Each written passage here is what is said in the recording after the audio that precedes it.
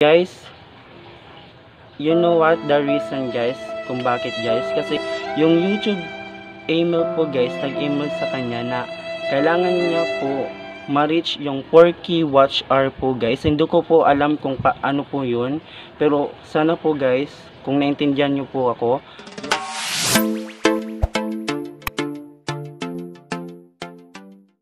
What's up guys, welcome to RN Bautista Vlog, which is the Good Vibes Vlogger. Into this video guys, ipapakita ko sa inyo at tuturuan ko po kayo kung paano po kung magplansya guys. Sana may matutunan po kayo, kahit konti lang po guys. Kasi po guys, wala po akong naisip na iba-vlog sa ngayon, kundi ito lang muna. Sana magustuhan nyo po guys. At guys, may isisingit lang po ako guys. Sana matulungan nyo po ako at siya po guys. Isingit ko lang po guys si James Daantos po guys. Si James Daantos, the beat vlogger po guys ng Tacloban City guys. Humingi po siya ng tulong sa inyo na palaging nanonood ng YouTube na please visit his YouTube channel guys. Ang gagawin niya lang po guys, manunood po sa mga videos niya po guys. And also guys, if you like it naman guys, you can subscribe naman. And guys, you know what the reason guys kung bakit guys, kasi yung YouTube email po guys, nag-email sa kanya na kailangan niya po ma-reach yung 4K watch hour po guys. Hindi ko po alam kung paano po yun, pero sana po guys kung naintindihan nyo po ako. A few moments later. So guys, let's start our challenge guys.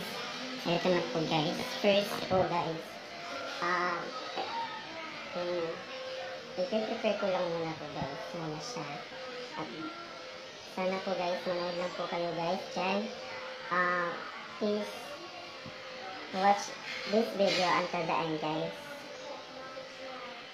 Guys, thank you.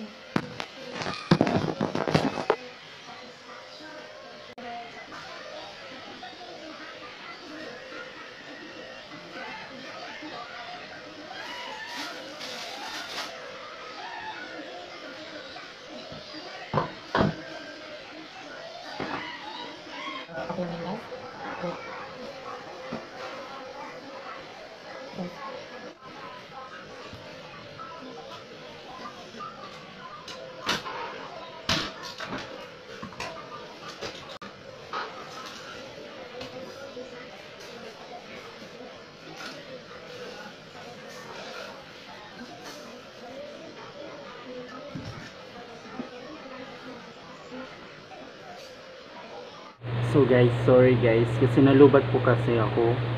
So na-charge lang muna po. So ayun, simula na po tayo guys. Stay tuned lang po guys.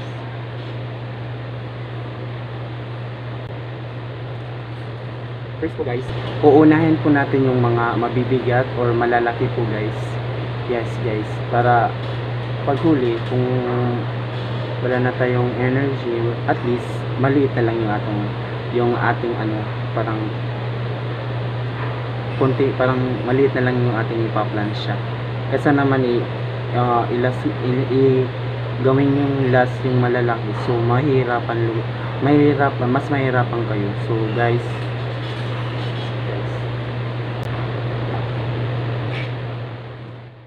guys, dapat po kung parang kung sa tingin nyo salty po yung yung ipa-plansya nyo guys, dapat yung nyo, dapat nasa katamtaman lang po yung niya, yung plansya po guys, para hindi siya masunog guys.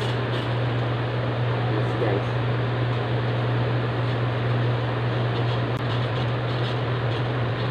At dapat guys, hindi tayo magmadali. Parang lang, hinahinay lang po siya guys, kasi may times kasi pag nagmamadali tayo, di natin alam, parang masusunog na yung ipaplansya natin. At guys, bakit ako naglagay ng ng parang banig, yung parang sa floor guys, kasi para iwas iwas dumi po siya guys, lalo na kasi na mas uunahin ko po kasi yung mga malalaki at mga kulay white po guys. So yun lang po, yung po yung gamit, yung po yung use ng kung bakit ako naglagay ng banig.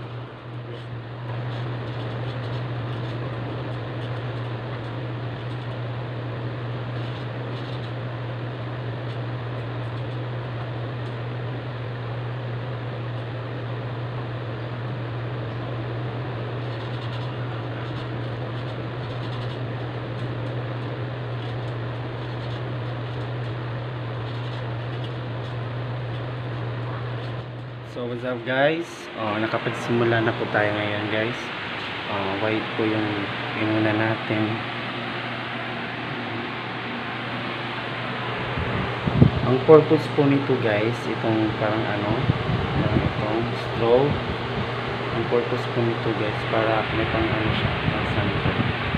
siya, hindi pa siya dun sa floor guys. Yes guys, yun yung use niya, yung purpose niya. Kaya may naka siya. Sabi ko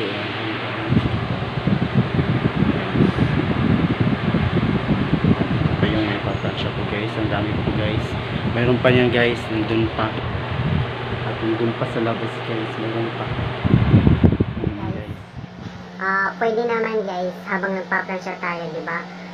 Parang syempre nag-isa lang tayo para hindi tayo mag-boring guys. Pwede tayong magpa-music, pwede tayong mag-snack habang habang nagpa-plansya. Pwede guys, wala naman nagpabawal sa atin, diba guys? So mamaya mag-snack ako at magpapa-music guys.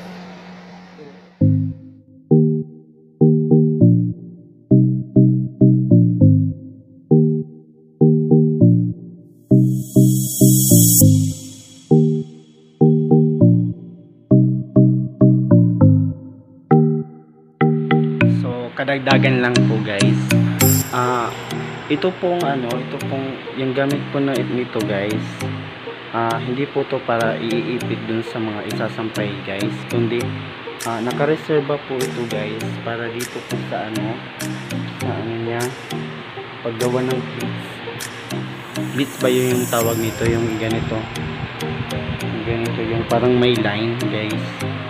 Yan po, ginagamit ko siyang pang ipit po guys, para hindi siya maghiwalay. So yun lang po guys, share ko lang guys. So guys, natapos na natin yung isa, wala na po dito yung isa. Nandito na po siya guys. The finished product po guys. Yun naman, okay na naman siya, shiny na po siya.